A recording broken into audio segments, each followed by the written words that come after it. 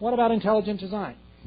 Now here I know I'm getting a little closer to the edge with an audience like this where probably there are quite a few of you here, perhaps a lot of you, who are quite attracted to this particular possibility.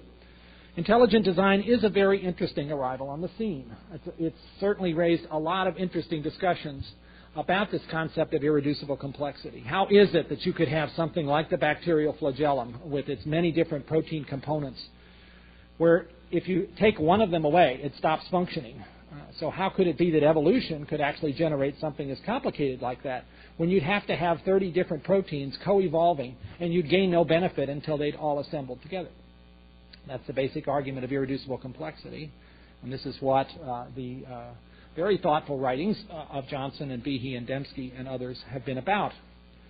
And I think this has provided a real opportunity to think about these molecular machines and what might be their possible explanation. But I fear that this is another proposal that is showing cracks already. Because if you look at the more recent data, now that we have lots and lots of genomes, so we can make lots and lots of predictions about these various protein complexes, including the bacterial flagellum, it does not appear that these emerged all of a sudden. In fact, what appears to be the case is that even a multi-protein wonder like the flagellum was constructed by recruiting, bit by bit, proteins that had other functions. Presumably the genes for those proteins got duplicated, so the old function was maintained, but the new copy had a chance to take on a new function. And given sufficient time, which evolution offers you, I think the vast majority of biologists who have looked closely at this do not see any reason why one has to invoke a supernatural influence in order to achieve the complexity that we see in the clotting system or the eye or the bacterial flagellum. So my fear, although I've been very interested in this discussion, is that this is a God of the gaps theory, which is perhaps in record time because science is moving forward so quickly, going to be shown as such. And so if we as believers have attached our faith and tried to present our faith to others on the basis of this approach, and it turns out to collapse, what have we then done? We've made God too small. We've put a God in a position of having to fix the evolutionary process that he didn't quite design right to begin with. And if that's turned out not to be the case, then what has happened here? I think we have not really put science at any risk, although many scientists are running around complaining that intelligent design is a threat to them. I don't really think that's nearly as much of a concern from my perspective is how it could be a threat to faith, because I fear it's going to be wrong. The fifth option, and the last, and of course you can therefore guess it's the one I'm going to put forward as the one that I think makes perfect sense out of all this. And this is the option often referred to as theistic evolution, which is simply that God designed this process.